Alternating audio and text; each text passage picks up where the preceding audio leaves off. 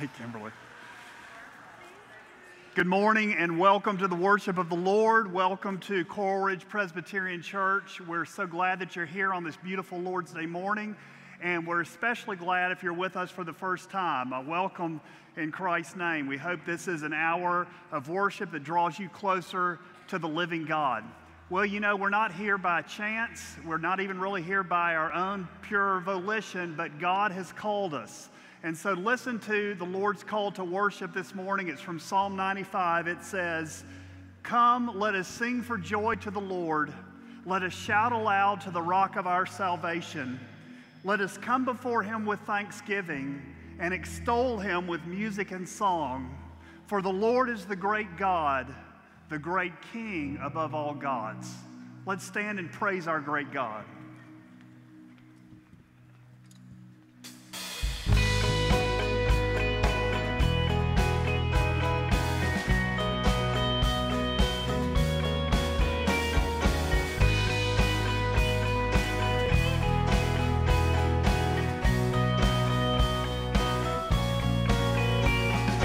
Water you turn into wine, open the eyes of the blind.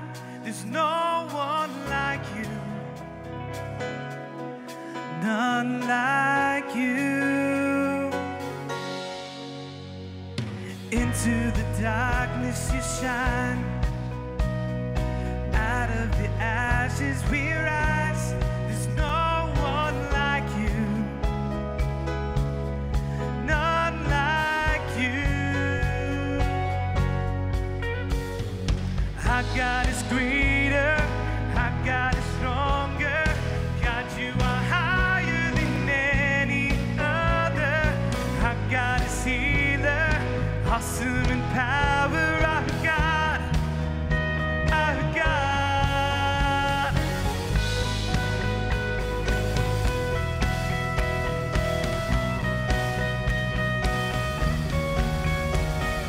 Into the darkness you shine, out of the ashes we rise. There's no one like you, none like you. Our God is greater, our God is stronger. God, you are higher than any other. Our God is healer, awesome in power. Our God,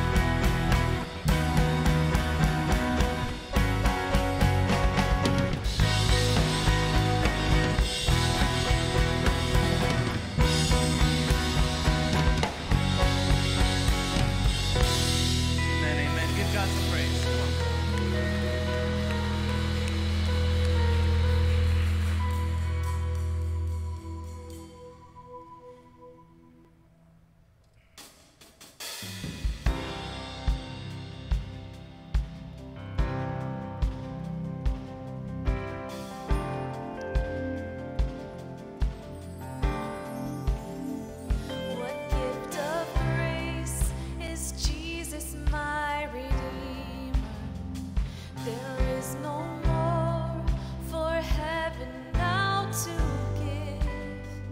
He is my joy, my righteousness and freedom, my steadfast love, my deep and boundless peace. To this I hold, my hope is only Jesus, for my life is wholly bound to His. Oh, how strange and divine, I can say all is mine, yet not I, but through Christ in me.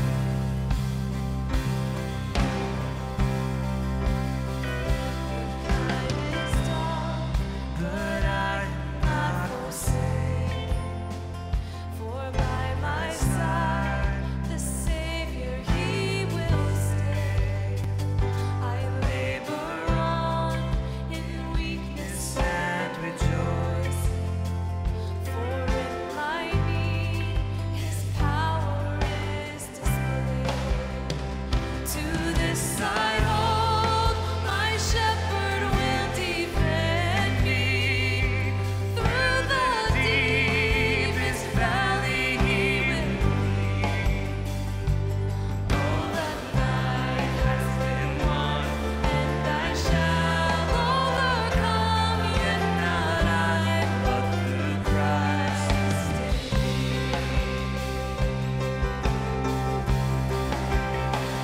No fate I dread, I know I am forgiven.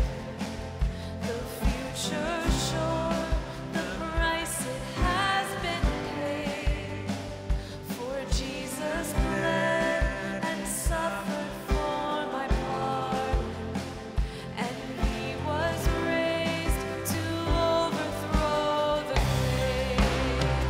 To this I hold, my sin has been defeated. Jesus now and ever is my plea. Oh, the chains are released, I can sing, I am free, and not I, but through Christ in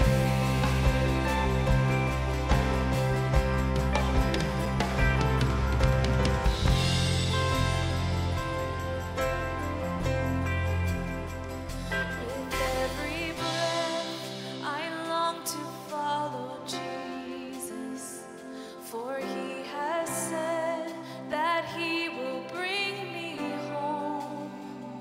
And day by day, I know He will renew me, until I stand with joy before the throne. To this I hold, my hope is only Jesus. All the glory evermore to Him.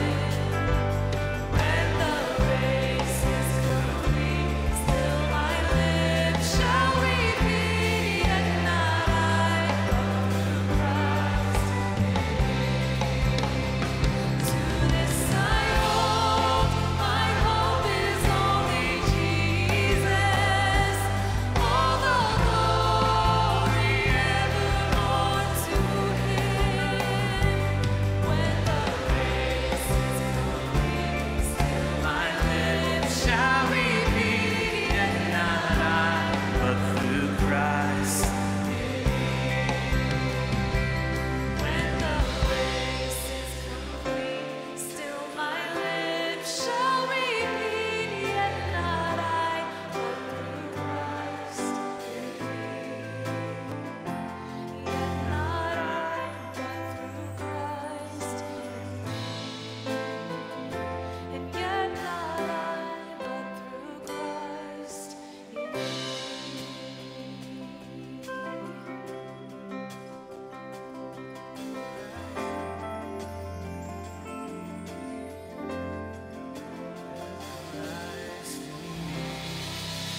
Amen, amen. Isaiah 35, verse 3. Strengthen the weak hands and make firm the feeble knees. Say to those who are fearful-hearted, be strong, and do not fear. Behold, your God will come with vengeance. He will come and save you. If you guys can do me a favor, repeat after me. God is good, and He is faithful, now and forevermore. All right, let's do it together. God is good, and He is faithful, now and forevermore. Amen, amen. Let's sing together, Evidence.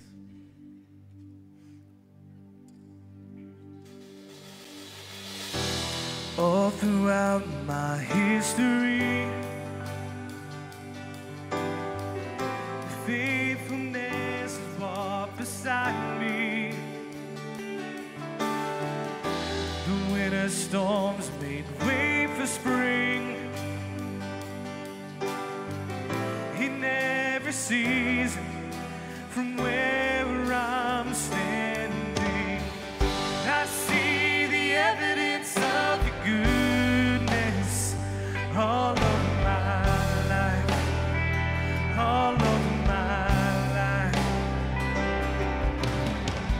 I see your promises in fulfillment all over my life, all over my life. Help me remember when I'm weak.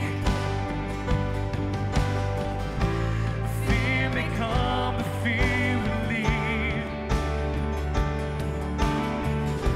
You lead my heart to victory. You are my strength, and you always will be. I see the evidence of your goodness all over my life, all over my life. I see your promises in fulfillment all over my life, all over my life. Here we go. See the cross, the empty grave, the evidence is endless. All my sin is rolled away because of you, oh Jesus. See the cross, the empty grave, the evidence is endless. All my sin is rolled away because of you, oh Jesus. I see the evidence of your goodness all over my life, all over my life. I see your promises in fulfillment all over my life, all over my life. Yeah, I see the evidence of your goodness all over my life, all over my life. I see your promises in fulfillment all over my life, all over my life. Why should I fear? The evidence is here.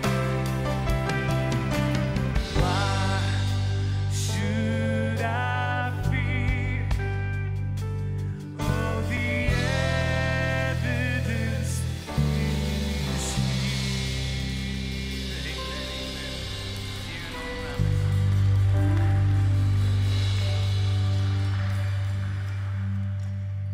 Let us pray.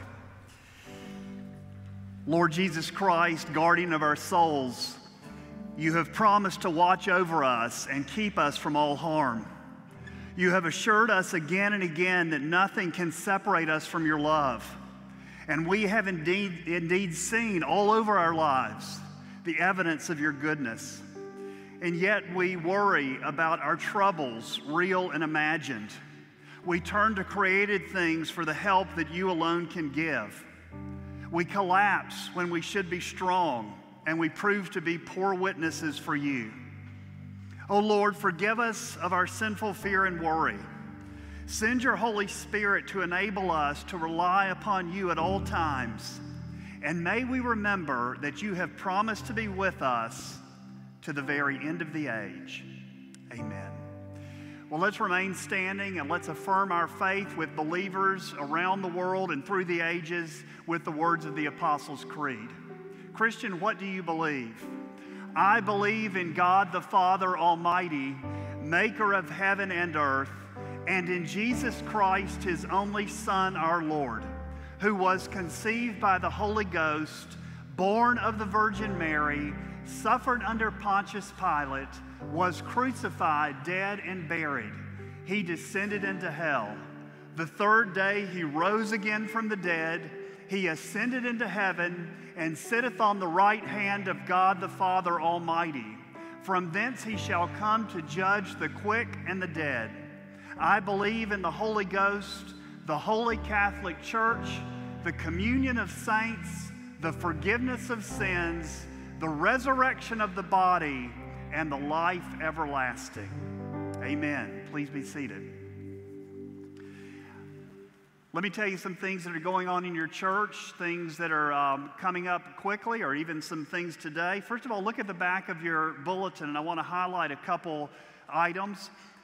The beginning of our concert series, tickets are on sale for the concert, first concert, October 28th, with David Phelps.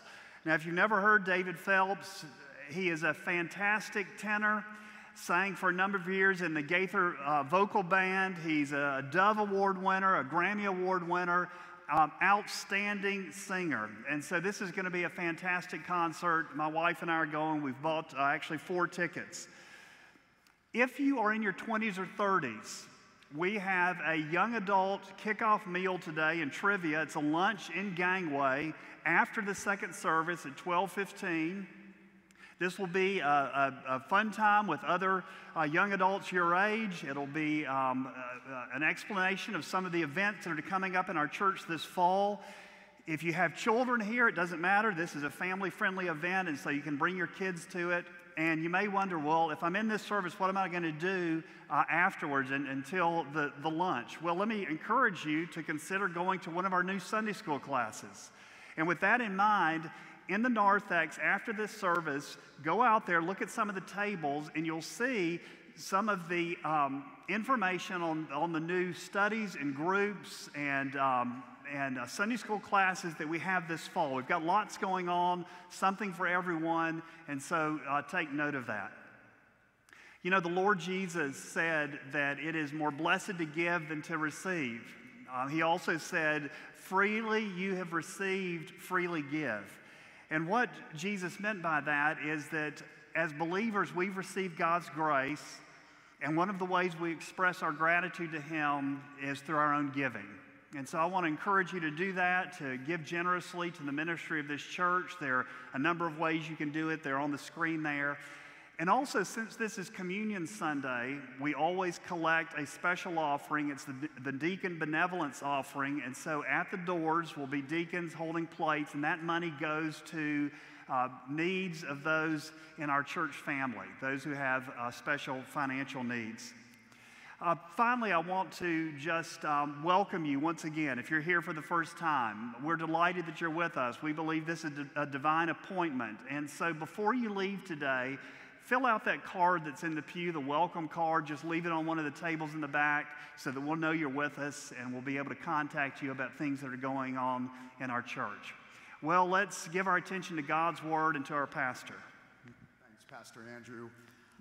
Good morning, church. You know, I was thinking just this past week, and I know I've said this before, but this is the highlight of my week, and I pray it's the highlight of your week as well.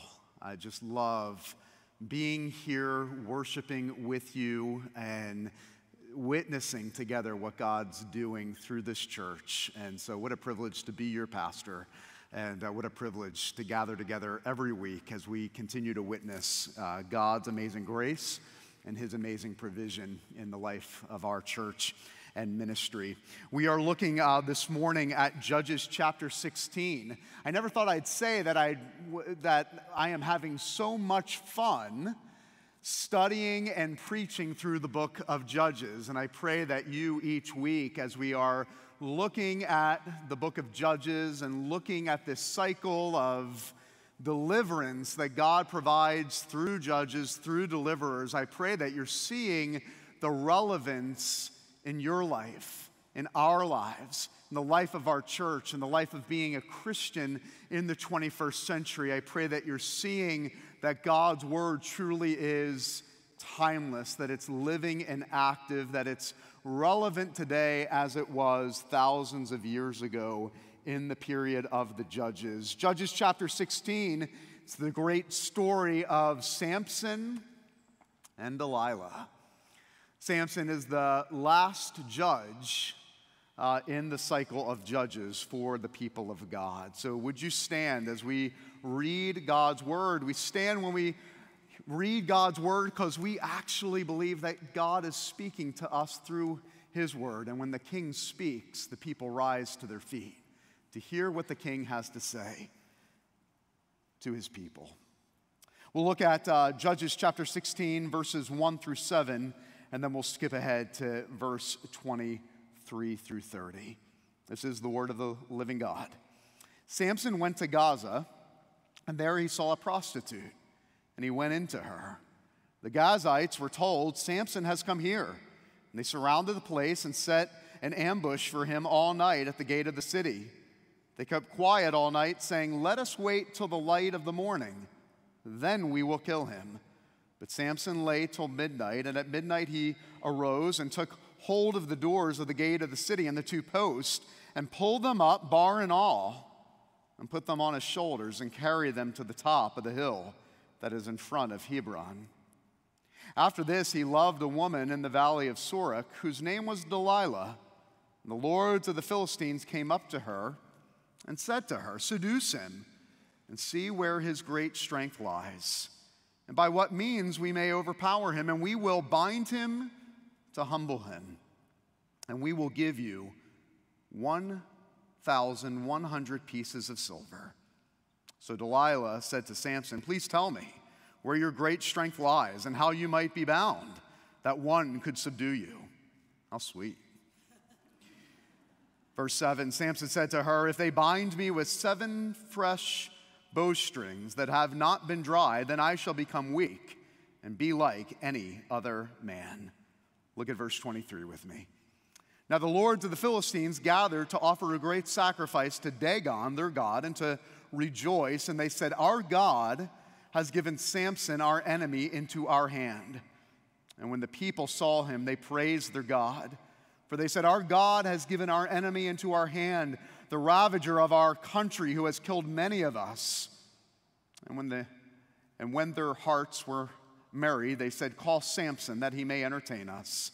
So they called Samson out of prison. They entertained him, and he entertained them. And they made him stand between the pillars. And Samson said to the young man who held him by the hand, "Let me feel the pillars on which the house rests, that I might lean against them." Now the house was full of men and women. All the lords of the Philistines were there.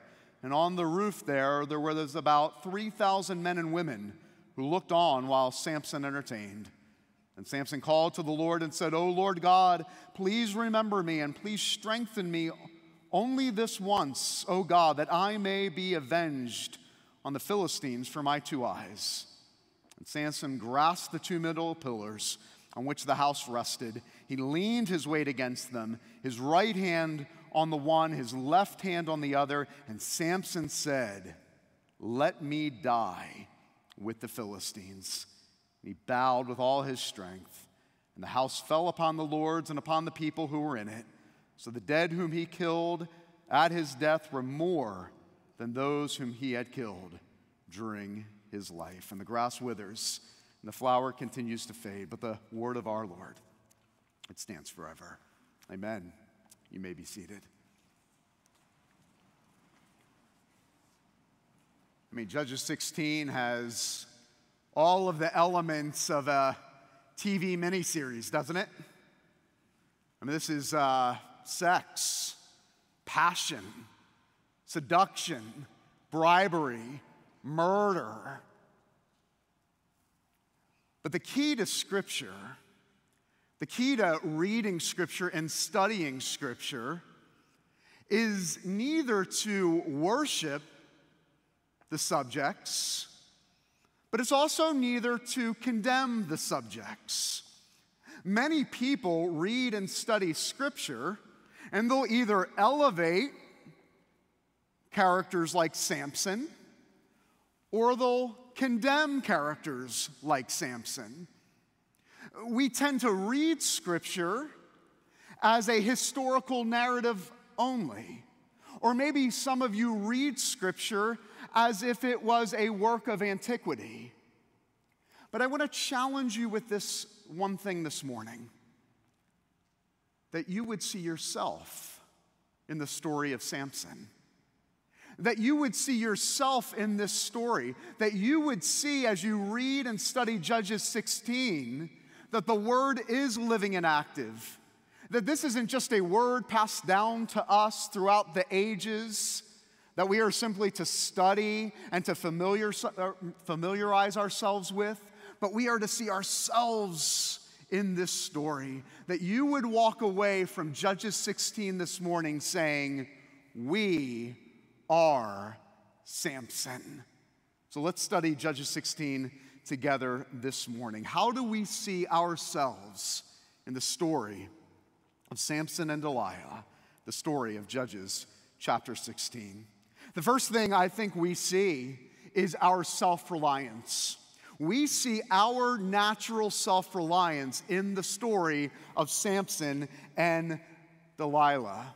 And not only do we see our self-reliance, I hope you see the folly and the foolishness of our human nature to rely on ourselves.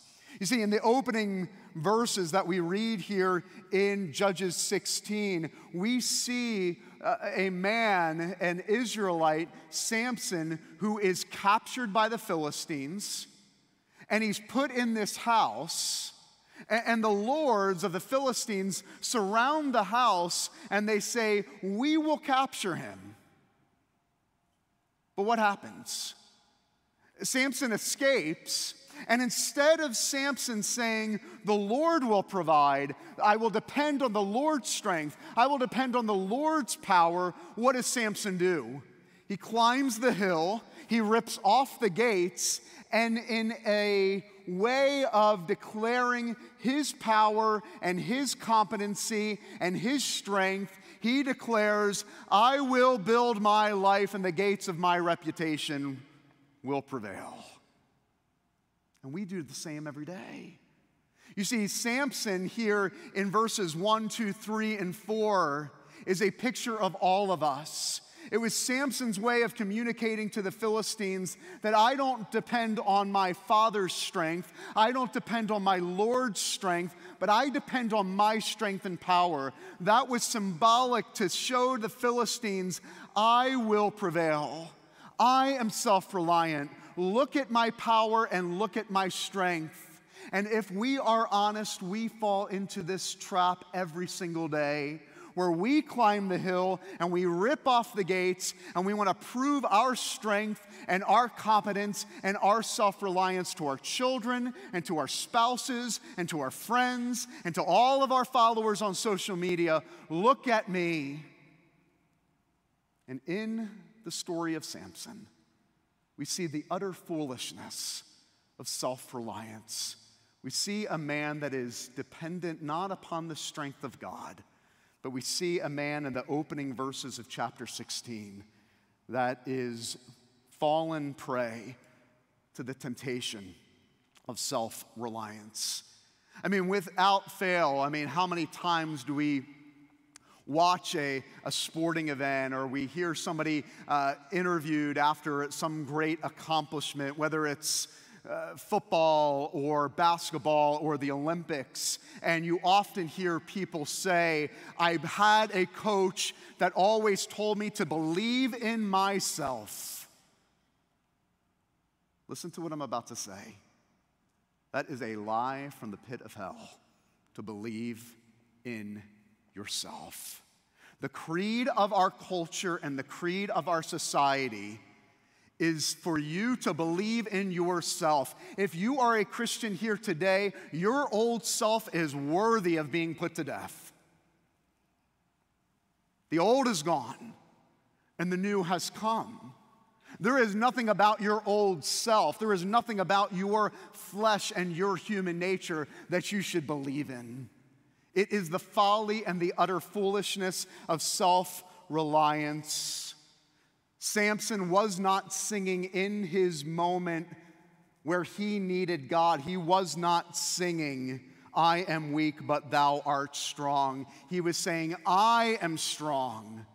In his moment of desperation, was not looking to the strength of God, but was looking to his own strength. And we see this today, even in our own lives. In our society, the core value of our society is self-reliance. God helps those who help themselves. What verse is that in the Bible? Do you know 53% of the North American church thinks that's a verse in the Bible? God helps those who help themselves. Not a word in Scripture from Genesis to Revelation, and 53% of the North American church thinks it's the very word of God. It is utter foolishness. The world says you must find yourself, you must be true to yourself, and above all, you must express yourself. And I'm here today to remind you that Jesus has a better pathway to life. Jesus says, truly, truly, I say to you, unless a grain of wheat falls on the earth and dies, it remains alone. But if it dies, it bears much fruit. Therefore, whoever loves his life will lose it. And whoever hates his life in this world will keep it for eternal life. The message of Jesus, contrary to the message of this world, is do not believe in yourself. Believe in the one who came, who laid down his life for your wicked self, so that you could ultimately find life, and life to the full, both now and forever. Only the fool is self-reliant, like Samson. All of the religions of the world say, believe in yourself. Christianity alone says, deny yourself. Pick up the cross and wholly lean on Jesus' name. We see in the life of Samson our human nature and the gravitation to going to that awful place of relying on ourselves. And I pray that as we grow in grace and as we grow in this journey of denying ourselves, that we would not gravitate to ourself, but we would die to our old self and embrace the new creation that we are in Jesus Christ. Second thing that we see in the life and the story of Samson is our longing to be satisfied. See, Samson and Delilah is a story of two thirsty, empty souls that are longing to be satisfied. And as I've said before, there is nothing wrong with our longing to be satisfied. There's nothing wrong for our hunger to be satisfied and our thirst to be quenched. The problem is, where do we go to find satisfaction? Where do we go to quench our thirsty souls? For Samson, it was sex. For Delilah, it was money and fame. Both of these individuals is a story of human nature longing to be satisfied by the things of this world, whether there is sex or money or fame or fortune or a great reputation. These two individuals are a case study of longing to be satisfied in all of the things of this world. This is not a love story. This is two individuals using each other. Two empty, thirsty souls using each other to get something that only God can provide. And if we're honest, we fall prey, we fall into the temptation every single day of going to the wrong well, of going to broken cisterns to try to quench that thirst that only God can satisfy. And here's the application for us. If you do not quench your thirst at the well of Jesus, every relationship will be used and abused. Because you will use your spouse and your children and your friends and your and brothers and sisters in Christ and your colleagues to get something that only God can provide. And so if we are not going daily to the source of the well of Jesus Christ to satisfy our thirsty souls, we will begin to look around at all of our relationships, and they will all be relationships that we are using to gain for ourselves what only God can give us. And wouldn't it be a beautiful thing if our relationships were based on giving instead of taking? What if our relationships were defined by not what you give to me? I have everything I need in Jesus Christ, therefore I can give myself away to you. That my relationships weren't defined and revolved around using and abusing, but my relationships were defined on the freedom that I have in Christ, so I can be a giver and not a taker. And until we understand that our souls will never be satisfied until we find the true source of satisfaction in the gospel of Jesus Christ, all of our relationships will begin to break down. Our marriages and our relationships with our kids, because you will always say, I need you to give me affirmation. I need affirmation from my kids, and I need affirmation from my spouse, and I need affirmation on social media, and I need affirmation from my colleagues at work. And I'm here to say, no, you don't. If you are a Christian, you have all the affirmation you need in the person and work of Jesus Christ. Our longing to be satisfied is good. God created us this way, but He created us to find our satisfaction alone in His finished work on our behalf.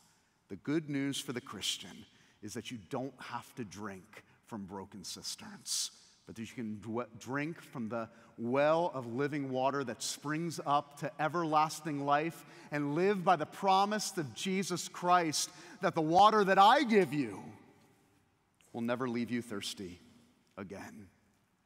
Our longing to be satisfied, our propensity to look to ourselves and to rely on ourselves. And third and lastly, how do we see ourselves in the story of Samson and Delilah? Our desperate need for grace. At the end of the day, the story of Samson and Delilah, as captured here in Judges 16, reminds us yet again of God's story of amazing grace. In verse 23, we read that Samson is eventually captured and bound and blinded and brought to the temple of the Philistine god Dagon for their amusement. But in verse 23, we're told that in verse 28, we're told that Samson finally breaks. This soul-thirsty, self-reliant man, in verse 28, finally breaks, bound and blinded and dancing around for the amusement of the Philistines. Finally, what does it say in verse 28? Then Samson called to the Lord and said, O Lord God, please remember me, and please strengthen me this once, O God. It is in this moment that we see that the reality that Samson can't save himself, but only God can. It's the reminder that he is desperate for the grace and mercy of God, that it brings him to his knees, that my strength won't save me, that my power and my competence won't save me, but only the grace of God will save me in this moment. And it's the grace of God that brings Samson to his knees and allows him to cry out to God, even from the temple of Dagon. What a great reminder for us that we are never so far from the grace of God that we can even cry out to him from Dagon's temple. You might be here this morning and you are so far from God. You might be here this morning and going, I don't even know how I got here. But you find yourself this morning in Dagon's temple, far removed from God, far removed from sensing his pleasure and his presence. And the good news this morning is that when we fall to our knees, no matter how far we've gone, no matter how far we've run, when we fall to our knees in desperation, we too can cry out. Yes, we can cry out even from Dagon's temple. Do you know him? Do you know this God?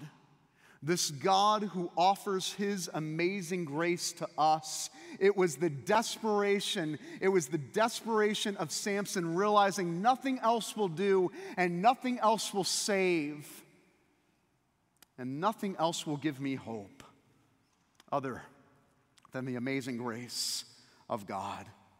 I said earlier in this message that I want you to see something important in this passage. I want you to see yourself in the story of Judges 16. But there's something in someone else more important that I want you to see than yourself. You see, the story of Judges 16 not only reveals our true self, but the story of Judges 16 reveals the need for a greater judge.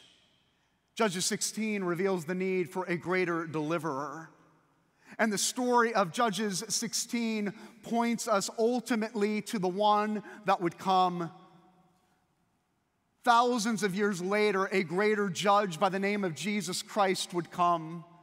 And Jesus wasn't blinded, but he was blindfolded. Jesus was turned over to the Gentiles to hang on a cross. And it would be through his death that wouldn't destroy 3,000 people. But it would be through Jesus Christ's death that would destroy the great enemy of the people of God once and for all, the great enemy of sin and death. Yes, it is in Jesus Christ that the great judge and deliverer of the world has come. And it was the reality for Samson that I can't, but he can. And him placing his faith in a future judge and a future deliverer that we know today is the person of Jesus Christ. That I pray that you today, if you have never placed your faith and trust in Jesus, what are you waiting for? That there is no hope, there is no deliverance, there is no salvation apart from Jesus Christ. For Paul declares that if you confess with your mouth that Jesus is Lord and believe it in your heart that God raised him from the dead, you will be saved. Saved from sin, saved from death, saved from the lie of self-reliance. And that would transform you into someone that falls to their knees, even from Dagon's temple, and cries out for deliverance. Jerry was a quadriplegic. He was a high school football star in Nebraska, and during the state championship, he broke his neck. Later on in life, he surrendered his life to Jesus. He became a teacher. And one of the things Jerry talked about in his testimony is he would always lament high school graduation. Because speaker after speaker after speaker would challenge the student body, just believe in yourself. Jerry, confined to a wheelchair, said, "How in the world can I believe in myself?" One day in the classroom, as he was teaching his students, he got so excited that he actually fell out of his wheelchair. And he said, in that moment, no matter how hard I tried, no matter how hard I wanted to, there was nothing in the world that would ever get me up off this ground. And I'm here today to remind you, there's nothing that can get you up off the ground either, except for the salvation and the deliverance of God through the person of Jesus Christ. Christianity alone offers us a Father that through Jesus Christ alone we can call out to Him in our moment and need of deliverance, and He alone, by His grace, according to His power and strength and not ours, can deliver you. So in our journey, in this long journey towards utter dependence in Jesus Christ alone, I leave you with this. Are we weak and heavy laden, cumbered with a load of care? Precious Savior, still our refuge. Take it to the Lord in prayer. Do your friends despise and forsake you? Take it to the Lord in prayer, because in His arms He'll take and shield you, and you will find a solace there. Let's pray. Our Father and our God, Lord, I thank You for the timeless, living Word of God that speaks truth to us even today, that we would see through the story of Samson and Delilah our self-reliance, our longing to be satisfied, but in the end, our desperate need for the amazing grace of God. We are desperate people. And remind us yet again today that You alone save, that You alone deliver, that You alone rescue, that contrary to the values and the creeds of this world, we are to deny ourselves, to lose our life in order to find it.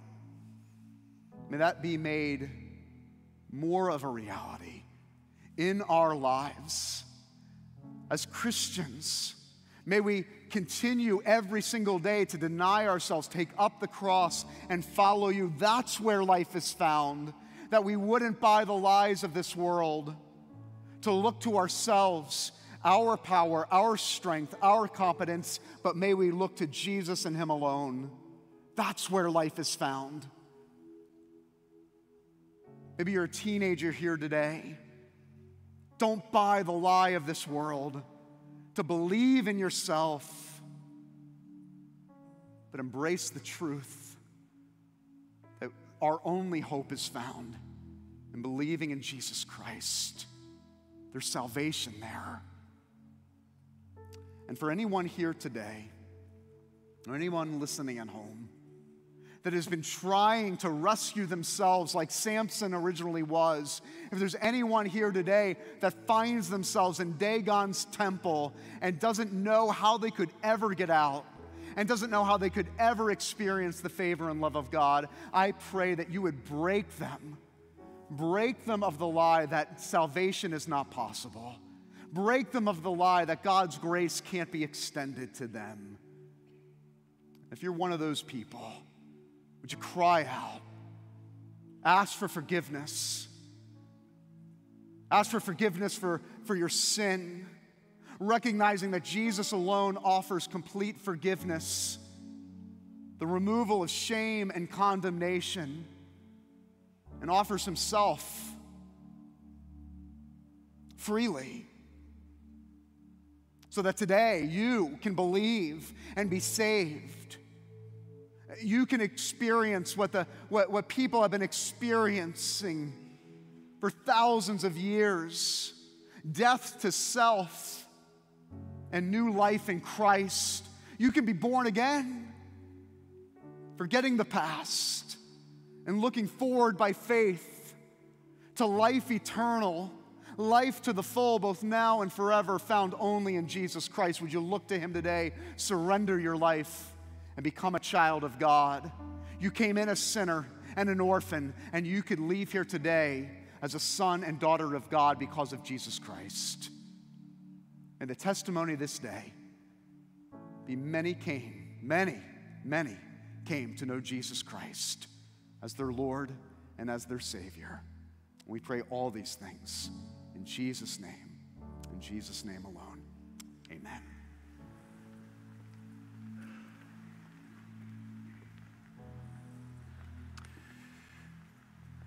Well, we have the privilege this morning and the joy of celebrating communion together, the Lord's table. And as we've been reminded in this sermon, our hearts are indeed insatiable. We desire many things as sinners, and yet Jesus offers us something very simple and something profoundly satisfying. And here's the way he puts it in the book of Revelation. He says, "Here I am, I stand at the door and knock. If anyone hears my voice and opens the door, I will come in and eat with him and he with me." Isn't that a profound blessing and presentation? Jesus says, here's what I offer you. I offer you a fellowship meal. Not all of the fancy and extravagant things the world offers, but meet with me at my table and enjoy fellowship with me. And that's what this table is. That's why we call it communion, because we commune with the living Lord Jesus as we eat and drink at this table. Now, you may say, well, isn't Jesus with us everywhere? Isn't he with me no matter where I am? Certainly he is. Jesus is omnipresent. He's always with us. And yet the Bible says that he draws close to his people at certain key places and times, and one of those is at the Lord's table. We're going to be partaking this morning with these little cups. If you did not get one and need one, please raise your hand and the ushers will come and give you one. This meal, this table is for God's people. We call it the Lord's table. It's not the Presbyterian table. It's not the table of Coral Ridge Church, but this is the Lord's table, and it's for all of you who've professed your faith in Jesus Christ and who are members in good standing of a church that preaches the gospel. So if that's true of you, then I invite you to eat and drink with the Lord Jesus. Let's pray and ask him to bless this meal. Lord Jesus, we give you thanks for your perfect life, for your death, for your resurrection, for your ascension into heaven, for your present reign over all things, and for your promise to come again. And we thank you for this tremendous gift, this conduit of your grace, the Lord's table. We pray that as we eat this bread and drink this cup in faith, that the Holy Spirit will apply them to our hearts and that we will indeed commune with you. We know that we might not feel anything different or special, but we believe in this spiritual reality that you are with your people around this table. And so we pray that you would use it to satisfy the deep hungers and desires of our hearts. In your name we pray, amen. On the night in which he was betrayed, our Savior took bread, and when he had blessed it, giving thanks, he broke it, and he gave it to his disciples, saying, "This is my body broken for you. Do this in remembrance of me." Let's eat together.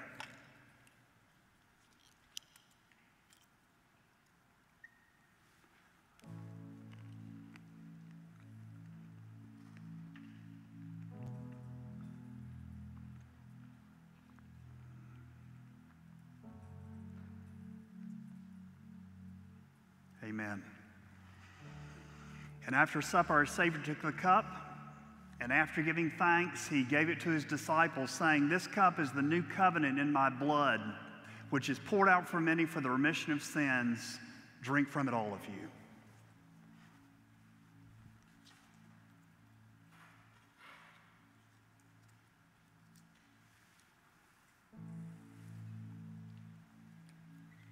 Let's stand and give thanks to God for his blessings in Christ. And before we sing, I'll receive the Lord's benediction. May the God of peace, who brought again from the grave our Lord Jesus, that great shepherd of the sheep, equip you with everything good for doing his will. And may he work in us what is pleasing to him through Jesus Christ, to whom be glory both now and forevermore. Amen.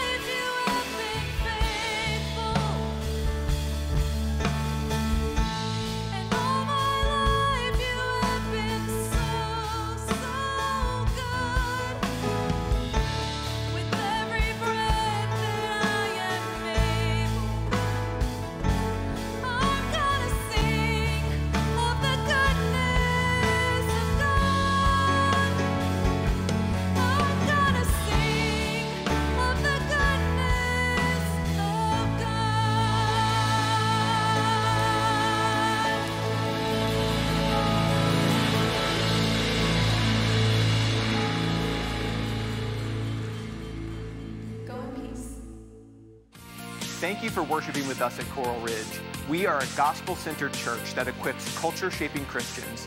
For more information on the church, our studies, and upcoming events and live streams, visit crpc.org or download the Coral Ridge app, available now in the App Store. To give to the ministry here at Coral Ridge, visit crpc.org/give. You can also mail checks to the address below. From wherever you're watching, thank you for worshiping with us this morning.